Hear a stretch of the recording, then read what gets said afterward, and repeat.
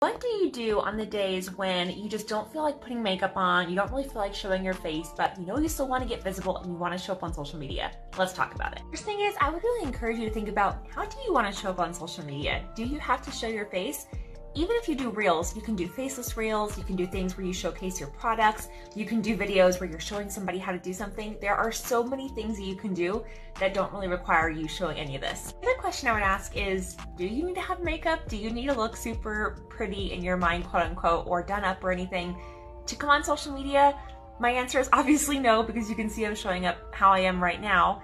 And that's okay. I think it's good for people to see a full range of who you are if you feel comfortable with that. If you'd rather just look done up and pretty and polished, that is totally fine. You get to choose that too. You still feel that pressure to show your face. You can also think about the platform. Maybe you can switch that up.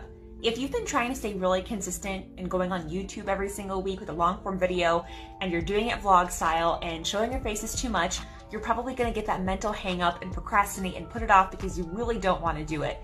Is there another platform that you can show up on? Could you maybe focus on, actually you could still do YouTube, you could just share your screen instead of showing your face. But if you can't switch up the method, could you switch up the platform? Could you do something that lends more to a different medium? Like for example, instead of doing a video podcast, could you just do the audio element?